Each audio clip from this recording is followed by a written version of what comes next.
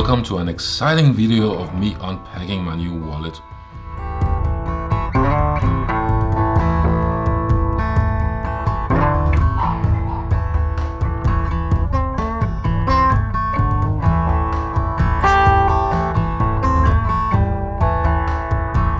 This is my everyday carry wallet. I have around 8 cards in it: credit cards, driver license, social security stuff. It doesn't have room for any cash. Well, perhaps a few notes you can put in here, but I don't carry cash anyway anymore. So this is actually good for everyday use. But it's a bit too small for traveling, because one of the things I hate with traveling is when we go through airport security and immigrations, you need all those papers. You need your boarding pass, your immigration papers, visa waivers, I don't know, a lot of crap, and you have to keep track of it all along with your passport, and you have to empty your pockets, empty your carry-on, drop half your clothes, and still keep track of it all.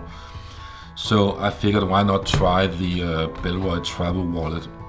And this is it. I haven't used it yet actually, but it's I think I'll be happy with it. It has, like, I think, yeah, 7 slots for credit cards, 4 in the front and 3 on the inside here.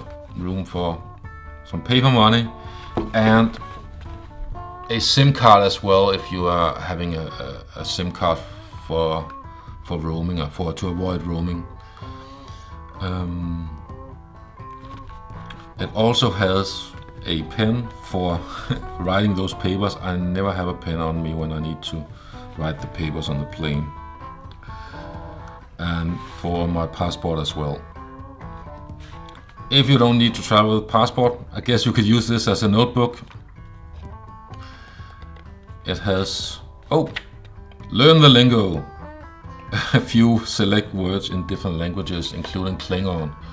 So I don't know if this is readable, but apparently what's up in Klingon, what do you want is I guess, or go away is I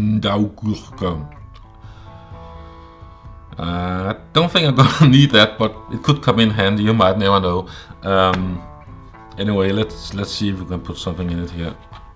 Passport, some few expired card from a gas station, lunch card for work, just to try something out, and I have a SIM card in here.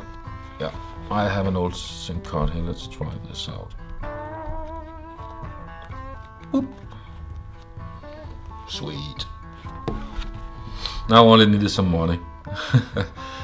I haven't tried it yet, as I said, but I think I'll be happy with it. I think this will do really nice. So yeah, that's about it.